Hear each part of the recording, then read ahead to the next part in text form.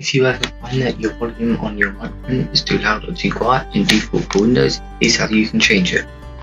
If we right click the speakers icon and go open sound settings, we can then go sound control panel, and when it loads, here are all your recording devices, and then go to this one, right click it and go to properties, go levels.